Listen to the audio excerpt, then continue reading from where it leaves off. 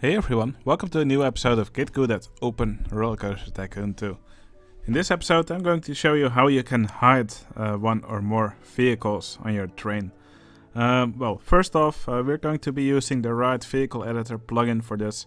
If you don't know where to find that, just go to the website OpenRCT2plugins.org and then in the search just type Ride, and then here you can find the Ride Vehicle Editor. It's a plugin made by Bussy, and I love it, and it's a really useful plugin for the game. So yeah, here you can see the features of the game. It has recently been updated to version 1.1, which adds some new functionality to it, like adding settings to all vehicles after the current vehicle. Well, basically it just will save you a lot of time if you want to do the same changes on a lot of vehicles. Anyway, if you want the plugin, just click Get Plugin here, and it will take you to this GitHub page. And then here on the bottom you can see Assets. Here you can download the Ride Vehicle Editor version 1.1.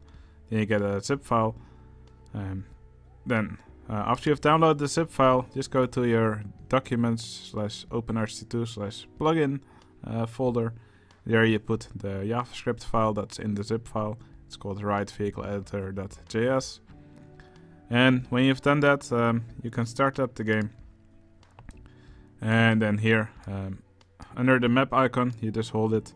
And then here you can see Edit Ride Vehicles. And here you can see the interface of the Ride Vehicle Editor. Okay, that was just a little explanation on how to get this plugin. Well, for this tutorial, what I want to do is take one of these Hyper Twister coaster cars. I want to make it look like the train of an infinity coaster. So basically that's a train which has 4 across seating with lap bars, just like the Hyper Twister trains do. But I don't want this front vehicle to show. So for that, let's just build a very silly and quick design.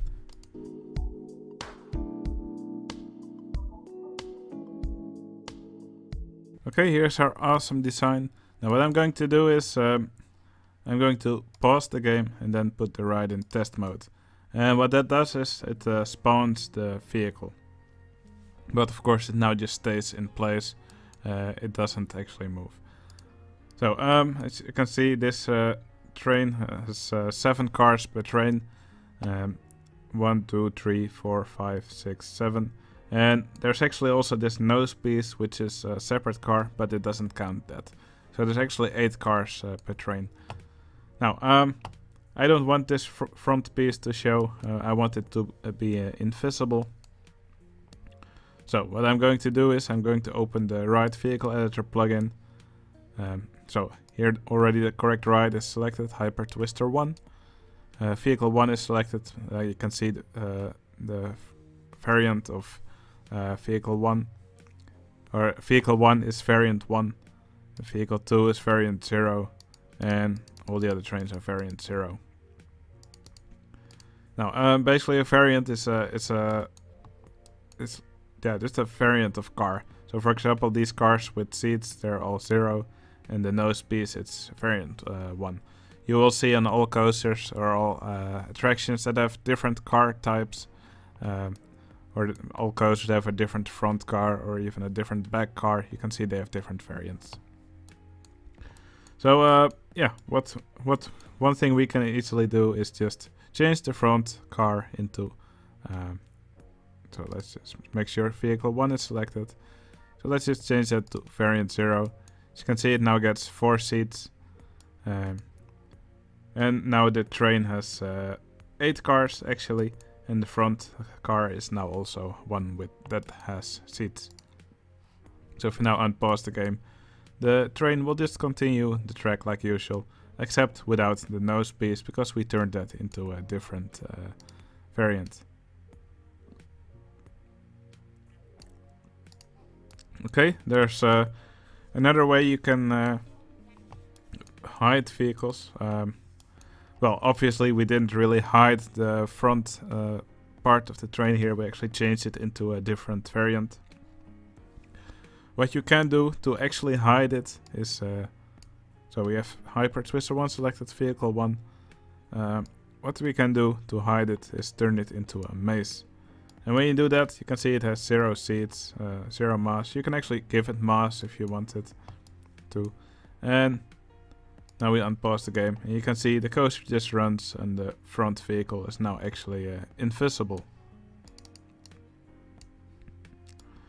Well, the vehicle is still there, so the coaster will not stop completely in the front of the station. It will stop where the first vehicle is, which is now invisible. So if we want this, if we want the coaster to actually stop more to the front, we just have to move the front vehicle, which is now invisible, backwards. Now, to make this a little bit easier for us, so we can actually see what we are doing, I'm going to turn it into a different vehicle. Let's just change it back to a Hyper Twister.